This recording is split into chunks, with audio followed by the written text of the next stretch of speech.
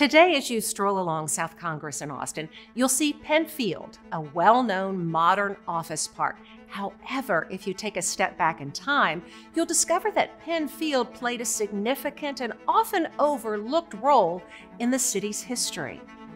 The story begins during World War I, with the United States quickly realizing just how vital aerial warfare was going to be in winning the war. The Air Service at the time instituted its first phase of pre-flight training for pilots, establishing 32 training camps across the nation. In 1917, Penn Field was one of those camps, serving as an aircraft landing field. Several times a week, dozens of aerial instructors would fly into Penn Field, bringing their biplanes with them.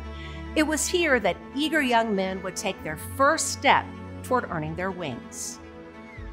Although Penn Field was built for pilot training during World War I, the war ended before construction of the airfield could be completed.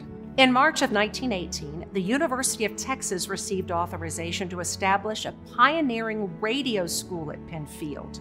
To facilitate access, a dedicated railway track was laid, and by November of the same year, Penn Field had a total of 5 brick buildings, which still stand here today. The original brick structures and aged interiors offer subtle hints of a rich history. Penn Field has become more than just a place. It's a bridge to a past not so easily forgotten.